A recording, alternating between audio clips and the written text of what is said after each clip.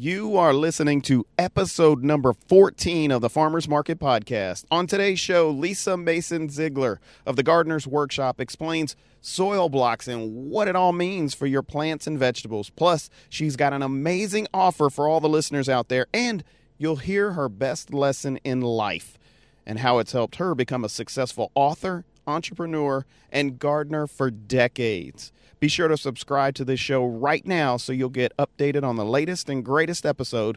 But for right now, let's get started.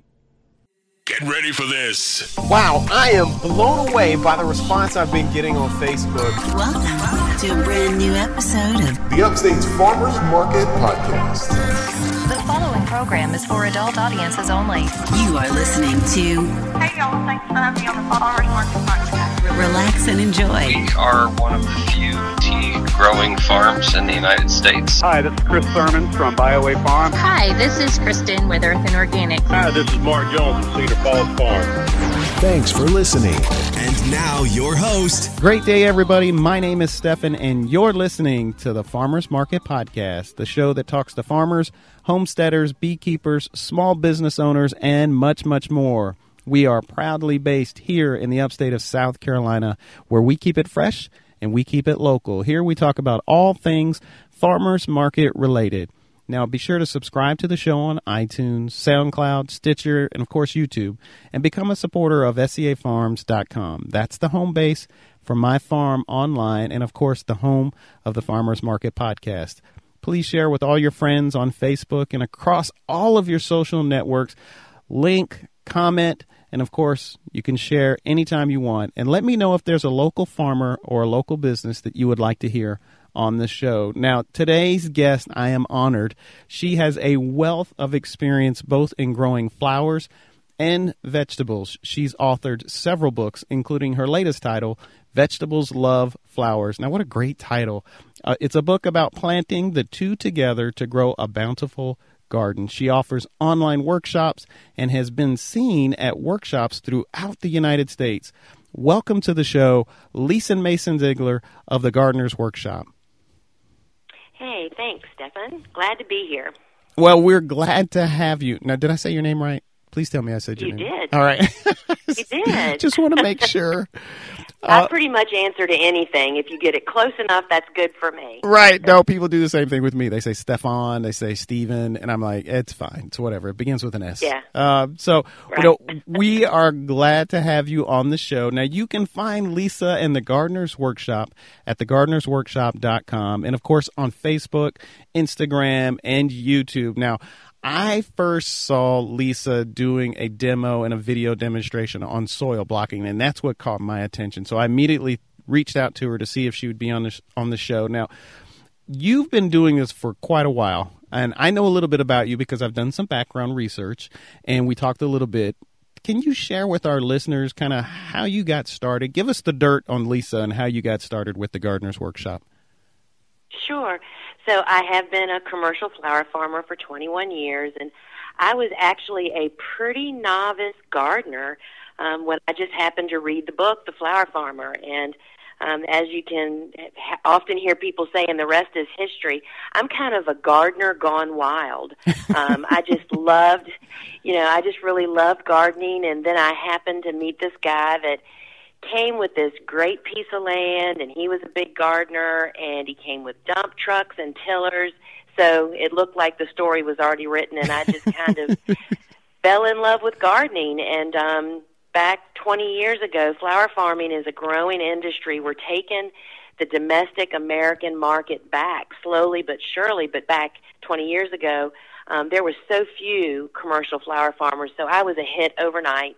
I was a success from the beginning, and the kind of tweak in my problem is that I'm an urban farmer. I'm in the middle of the city. Right. I'm the last commercial farmer in what was a very large Mennonite farming community, and the city doesn't quite know what to do with you when you're the last of something. So we just make lemonade out of lemons. I can't have any structures. And I don't have any hoop houses or any greenhouses. I do everything out in the field, start transplants in this big building that's like a garage on racks and grow lights. And, as we've already mentioned soil blocking a little bit, I would not be farming today without soil blocking because of its space savviness. I kind of tweaked it into a tabletop method, the way that I practice it, and it allows me to start tens of thousands of seedlings in a very small space indoors. And I just love what I do. So love sharing. I've become an educator. Yeah, there's no doubt about that, because the videos you have are like very detailed, and you're very down to earth when you're explaining things, which is good for some of us, including myself. Now, let's back up just a little bit.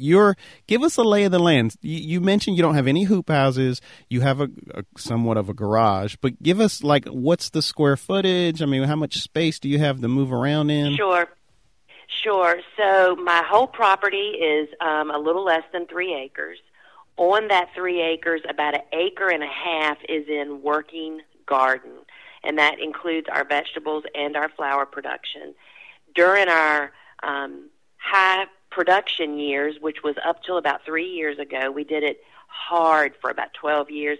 We produced about 10 to 15,000 stems of flowers a week. Gosh. From this space. And we're not certified organic, but we follow all organic, natural practices. So this building that I work from, and the building came about 4 years after I started farming in 98. About 4 years in, I just knew that I was doing everything off of my carport, literally I was starting seeds in the basement of my home. Oh, we've done that. We've all done that, I think. Isn't it true? And it's like the more success you have, it's like, holy cow, where am I going to I had seeds starting all over everywhere. Anyway, so I built this building, which is a rather large building. It's 30 by 36. It's 2 floors, and it's got 2 big carports, one on each end in addition. And, we have big garage doors on it. And in this building, which also has a restroom, I have a 10 by 10, what I call a grow room. And it's a room that faces southeast and has floor-to-ceiling almost windows, but I have multiple rolling racks in there with shelving and grow lights on them. And that little 10 by 10 room can support 13,000 seedlings, small soil blocks at one given time. Oh, my gosh. Wow. And that's the secret. Okay, so you're devout. You're like soil blocks, that's it. You don't do plugs at all? No, I do. I'm not a purist in anything I do in life, okay? Right. I do what works, what is the most economically wise choice, and what is the quickest and the fastest to get where I need to go. And so we do some plug trays. We start hundreds of we currently plant about 500 sunflowers every week for 26 weeks. Well, we could never soil block them. Right. There's not enough time in the day. So we do plug trays. And then there's a few other things that we plug tray. But I would say the majority of our production is in, and I use the small 3/4 inch soil block, which is different than most everybody else. And I was forced to do that because I didn't have any space. Yeah, that's the teeny one for those out there. Yeah, that's the really, really small one. Yeah, and I learned that it's all about timing, that you can make that work. We start our tomatoes, our peppers, our lettuce, our herbs, our flowers. If the seed is not too big to go into that block, then that's what we use. And they grow so fast that we find that we only start, like, for instance, zinnias. We plant them when they're 2 weeks old because you can handle a small block at 2 weeks old easily and plant it. So it's all about timing, not starting too early, and we've gotten it down to a science. And as you mentioned earlier, you can plant soil blocks so much quicker than plug trays. Yeah, that's what I'm finding out is it's one half dozen the other. Either you save time on the front end or you save it on the back end. And I know go ahead. You were going to say. I was going to say we're pretty quick soil block makers and seed sowers. And then you never touch it again. You never thin. You never pot it up. So I feel like for us, and of course we've been doing it for 20 years, we're very quick. But of course, if you're using a vacuum seeder on plug trays, that's quick. We're not that quick. But for the small, my real niche for me, and I feel like it's the niche of most people that want to have a small market farm, is, we're not looking to plant 2 acres. We're looking to plant a half to 1 acre. Right. And we need to find ways to make it affordable, make it, you don't want to have to build a bunch of structures, or even, for me, I'm glad I can't have hoop houses. I love that my farm is beautiful. Right. Do you know what I mean? There's no hoop houses anywhere. And so it's just, a different walk, a different path, and a little more economical, not quite as scary when the snowstorms come or the hurricanes come, about houses being, airlifted. Right. But, you just figure it out. Tell us a little bit about, you mentioned the science you got to figure out because of spacing. Tell us a little bit about the science behind the soil block. I mean, I know there's tons of videos out there and there's tons of information on the web, but just from you, I mean, you've authored a couple of books, but what is the science behind that little tiny block and why it's, Sure. I believe it's the most beneficial way to basically start a plant, whether it be a vegetable or a flower. And if you have any doubt, you just read Elliot Coleman's books, and he will back it up with scientific information, and that's who I learned it from. And I actually was a struggling wannabe farmer when I read his book, I think it's the New Organic Market Grower, and it was just revised. And that's the greatest book ever. And I read that book based on a recommendation from the person that wrote The Flower Farmer. And I started reading about soil blocking, and it made perfectly good sense to me. The plants are never in a container, so they don't get root bound.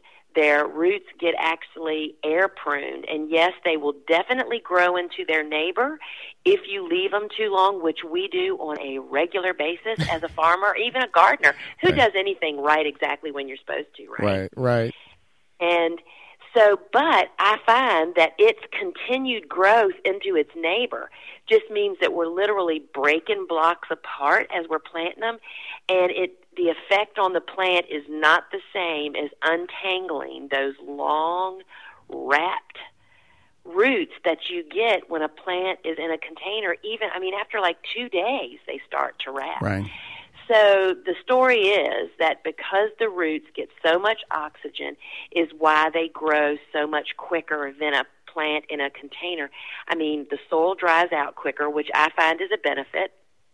We water every morning, and that room that I spoke of gets up to over 100 degrees during the day, so it's very similar to growing in a greenhouse. Oh, wow. And I only water once a day because I water very thoroughly, which I probably speak more about that step of soil blocking helping people that are struggling. But that science of you totally wet the block and then it gets totally dry in a 24-hour period eliminates mold and algae that I hear people struggle with, which we have no problem with. Your temperatures aren't warm enough if you're having that problem. But the plants just tend to grow quicker. And in addition to that, because you can handle soil blocks earlier, think of a plug tray. Think of, we suffer from this every week. We start, as I mentioned, sunflowers in plug trays. We have to let those sunflowers get a little more root bound than I want them to be so that we can get them out of the plug tray without breaking the stem off of the roots, right? Plus, the roots have to hold the soil together. Right. Well, soil block, that's not the case at all. First off, the roots just really spread throughout the block very quickly. And the blocking mix recipe that we use, and it's on our website, that is Elliot's recipe, is made to bind together. It's not made to be crumbly like potting soil. Right. So in addition to them growing a little faster, you can handle those blocks so much younger. So, we're out there planting right now 3 to 4 week old celosias and a lot of the flower, a big part of our crops, that most people wait until they're 6 to 8 weeks old. We get them in the ground earlier. We don't have them growing inside or longer. It's just easier all the way around for us. Wow, and that's amazing. It is. I mean, the soil block technique. You have that component of it. Then you have the watering component, and then you also have the mix component. And see, what I'm. Yep. I mean, I've only been into this 2 years now, and when I first started, that's exactly what I did. I followed Elliott Coleman. I have the mix recipe actually listed on my big 5-gallon buckets. So when, I mean, mixing, yeah. Yes. It's like parts this, parts that, and I've got it all written out on like 3 of the 5-gallon buckets I have in the barn. And what I'm finding out this year, I said, I need to experiment to make sure that maybe a pre-mix thing, or maybe I'll try a little bit of this vermicompost and see if this does better. What I'm finding out is that mix that Elliott Coleman, the recipe, is the best one so far. Because last year I didn't have things breaking apart. The plugs are a nightmare for me this year. I don't know what it is. It's just the whole soil composition is just breaking apart on me. I even tried a little bit of the vermiculite to try to do that as far as the germination. And I'm still finding out, for the plugs that is, I'm still finding out the soil blocks with that standard composition mix of soil and the right watering. Now, I will say my timing is a little off, and you said that it is all about timing. How do you gauge that, especially when you have, let's say, new seed from a new vendor or provider, and you're just trying to figure out how do you gauge the timing of it from once that seed decides, okay, it's germinating, now I've got my seedling. How do you decide to go from the soil block and then transplant it? Okay. So what I generally tell people, because everybody's growing environment conditions are different. Right. I suggest to people, instead of saying it's 3 to 4 weeks old, I say I'm looking for a 3 to 5 inch high plant. Right. Because I might get that 3 to 5 inches in 3 weeks because my room's warm and I have I have figured out the steps. Whereas if you're growing in a cooler situation, it'll take longer. So what I would say to you, and I counsel, oh my goodness, I mean, I talk to people so much about that's a struggle. People don't realize that for growth, that's the benefit of a greenhouse. Greenhouses are naturally warm because of sunshine, right? Right. When people are growing indoors like I am, if you don't provide for a way for that room, I mean, that room cannot be 65 degrees and expect warm season tender annuals or even cool season annuals. They all need heat to grow vegetation, right? Right. So you have to have some warmth to your air temperature to after your seeds have sprouted to make them continue to grow. So for me, I just did a special bonus training. I do an online flower farming school, and as I am knee-deep, we did it like my first time around was this last fall. And as we are knee-deep in seed starting now, I had to stop the other day, and we made an extra hour bonus training we added to their library because so many things doing it every day. It's like, oh, my goodness, I've got to tell them about this and about that. Right. And the biggest thing that I have learned over the years, and it is hard for people to resist this, is I always err on starting later rather than earlier. Really? Because, let me tell you something. Because, and it's true in vegetables and in flowers, but first, what I want to say is there is nothing more torturous than watching gorgeous transplants that should be planted this week or in the next 10 days. But guess what? You started so early, it is still too cold outside, and you are not going to be able to plant. And you watch them. I don't care what you bump them up to. First off, that is hugely labor. We don't bump anything up except for tomatoes and peppers. That's the only thing we ever bump up because we love having a larger transplant. Right. The intense labor involved in bumping up, in my opinion, is a huge waste of labor and money. That is interesting. We almost ditch them and start over again. It's easier to do that, and you have a better plant in the end. But the reality is in flowers and it's true in vegetables. There are as many cool season vegetables and flowers that you should be heavily involved with now, especially because you're in South Carolina. I'm in Virginia, even though I sound like I'm from Georgia. We can grow cool season annuals of vegetables and flowers all winter, pretty much. I mean, I'm not talking about necessarily in flowers, not harvesting, but in vegetables you can. Oh, yeah. If you are heavily engaged in embracing cool season farming and gardening, you don't feel like you have to push the envelope on getting your warm season stuff started earlier than you should. That's the point. We are so overcome. One of my books is Cool Flowers. It's all about cool season annual stuff like snapdragons and sweet peas and bells of Ireland. And most of us in the South should plant those babies in the fall to be our first spring blooms. We are so overcome in harvesting flowers in April and May. We hardly have time to get our warm season stuff started. So that kind of fixed our problem. We're not chomping at the bit to start our zinnias and coxcomb when we really shouldn't, because we're too busy cutting snapdragons and cool season stuff. So it almost all kind of works together. It's almost getting back to what nature had intended. I mean, Hey, I mean, it's kind of crazy. Hit the nail on the head. You hit the nail on the head. I hear you, because I'm not I haven't, like I said, I'm not an experienced farmer by any stretch, but I still feel the pressure of, okay, got to have all these things at the first market, got to have all these things ready to go. I mean, I was talking to my wife and my kids, and I'm telling them, yeah, I'm getting ready for February. I've got to start planting seeds. And I'm thinking, oh my gosh, that's crazy. But it's true. And it's so true. And now I'm not saying that, and first off, I just wanted to interject here. My book, Vegetables Love Flowers, is really not a lot about vegetables. Right. It's about how flowers benefit vegetables by bringing in pollinators. Yes, and we're going to talk about insects. that. Yes, but the whole theme, that book is my heart.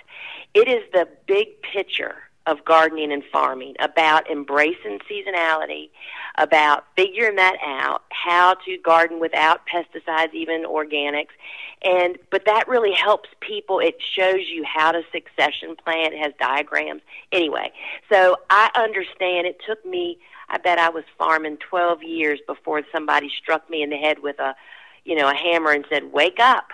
Right. Grow with the seasons. It is so much easier. It is less expensive. It is far healthier. Right. And it's just so much and there's so much great stuff.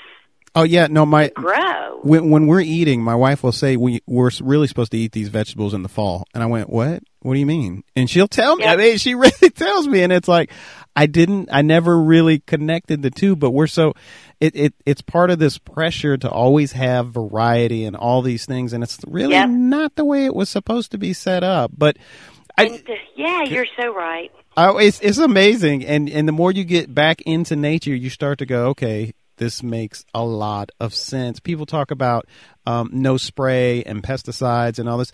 And I tell people, I don't spray. The only thing I spray is water. I try to get nets over my plants. I try to get nets over my vegetables. And if the squash bug comes in and it destroys a plant, that's what nature had intended for it to. I mean, I did my best, but it got it. Right. That's just no squash this week. And we also, now that we're in a global world, it's like we call them food sins. Right. That's called eating out of season. Yes. It's like, why are you eating a strawberry at Christmas? Do you know what I mean? And now I am of such a way that I do it. As I mentioned, I am not a purist by any stretch of the imagination. Right. But we really try to embrace.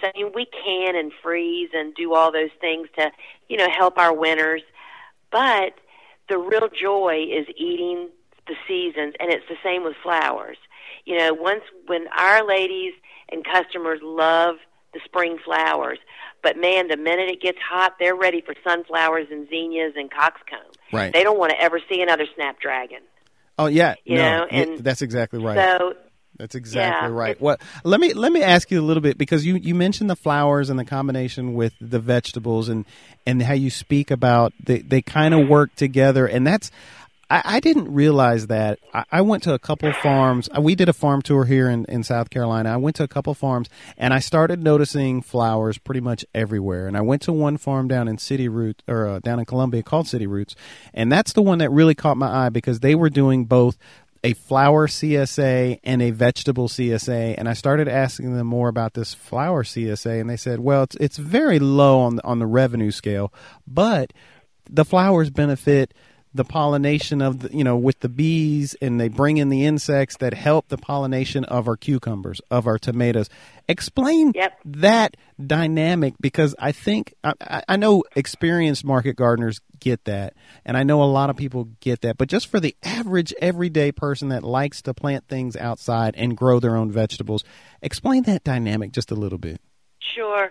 So, if you want to be an organic farmer or gardener, and you're not planting at least 20% flower presence in your vegetable patch, it's virtually impossible to do without intervention of organic products, which we don't use. So, nature's pollinators and beneficial insects. Beneficial insects are bugs that eat other bugs, and there are far more beneficial insects on the planet than there are pests that actually cause problems to our plants.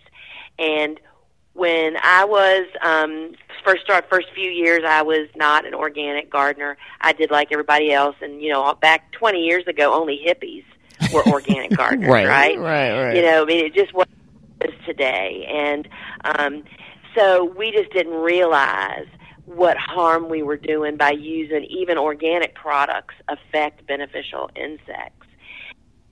So I kind of walked away from organic products for a lot of reasons, which I explained that whole sweet story in Vegetables Love Flowers. And all of a sudden, after over 2 years, which is about how long it takes for you to restore the natural order to your garden, I watched my garden come alive. I all of a sudden noticed that the pests that I had been fighting really were not a problem anymore. We had we would have pockets of problems, but nature just kind of beneficial insects and wildlife would actually help us take care of that. And pollination, you want abundant tomatoes and bigger tomatoes and better quality tomatoes.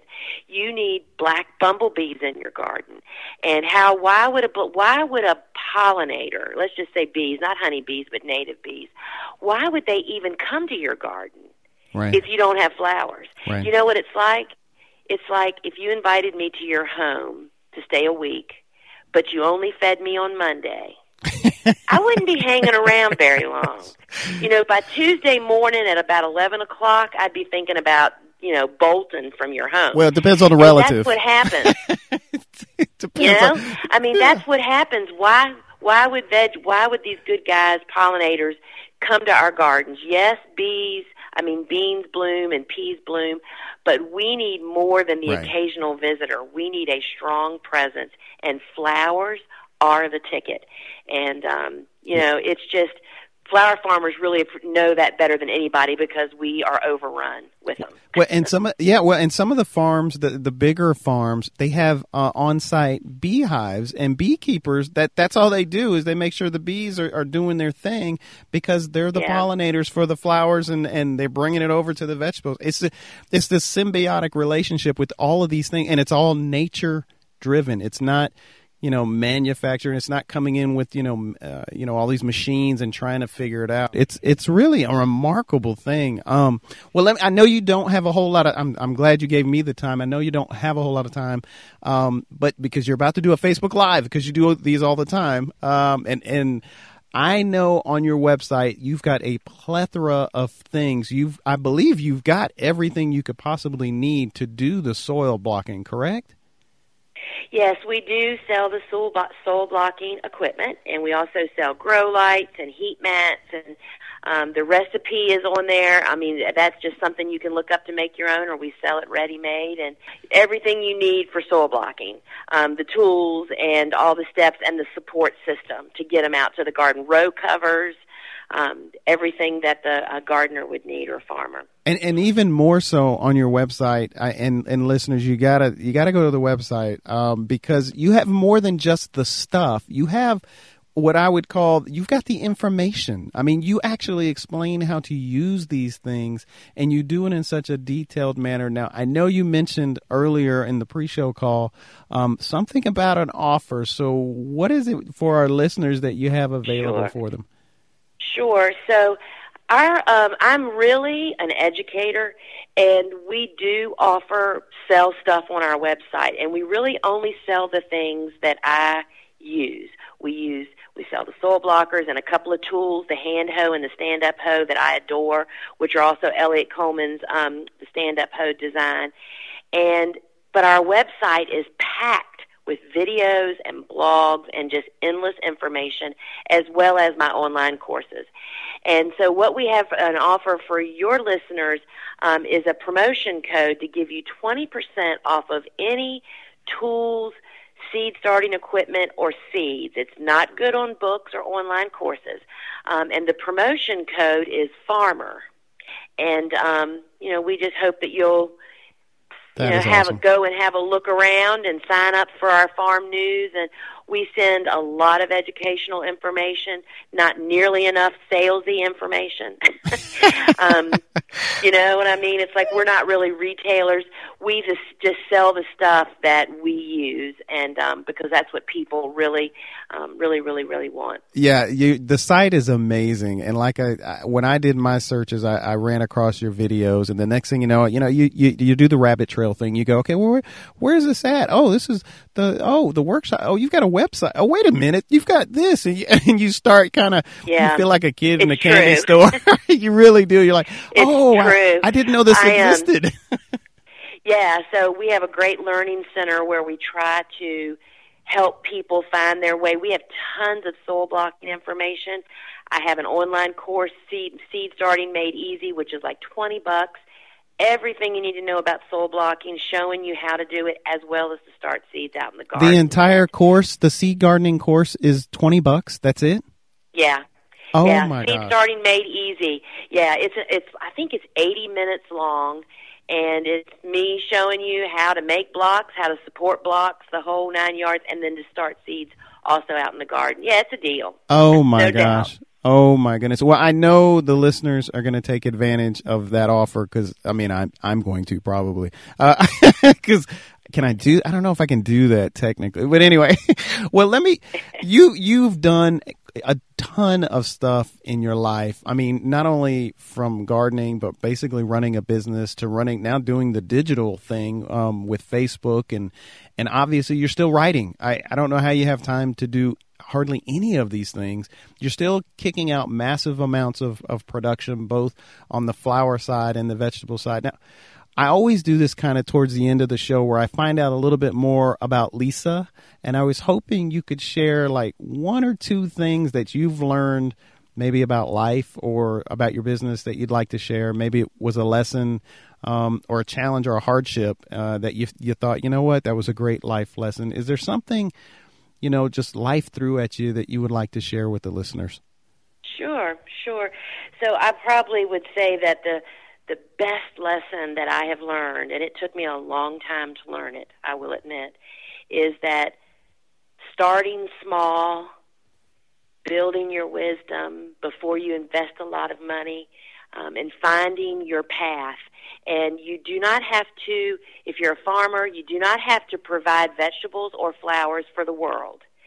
You just need to find your little niche. And when I embraced what I'm doing, I tend to be a little overzealous type person. Right. And I jump in too deep. And you get burnt out. Your family gets burnt out, even though they're very supportive.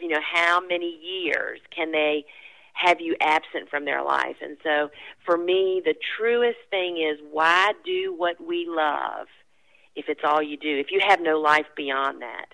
And so my big goal these last few years, and a lot about what I teach, is how to do this, to do what you love, and make it a part of your life, not make it your life. And to benefit your family, you need to line your pockets with a little bit of income. That's the point of being in business. right? And to do it in a way that you can still take your kids on vacation or, do you know what I mean? To Right. walk away from your business I walk across the driveway at 4:00 on most days and don't look back, even though it's right outside my window. Right. No, So, that is so sound start advice. small. Yeah.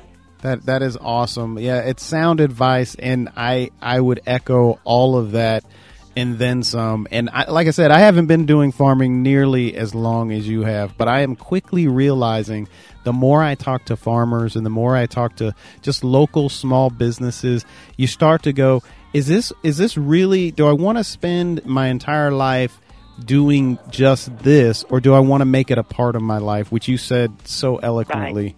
Right. Lisa, I want to thank you for being on the show. I know you've got a whirlwind schedule lined up, especially during the growing season. I want to thank you for sharing the Gardener's Workshop with us today. I really do appreciate it. It has been my pleasure, and I really appreciate being a part of it. Now, everybody, you guys got to go out and check out the Gardener's Workshop online and share this episode with everybody you know. You can like, you can comment, and again, share it across Facebook. Now, your support as a listener is key, and most importantly, support your local farms and farmers. Until the next time, my name is Stefan, and you've been listening to the Farmers Market Podcast.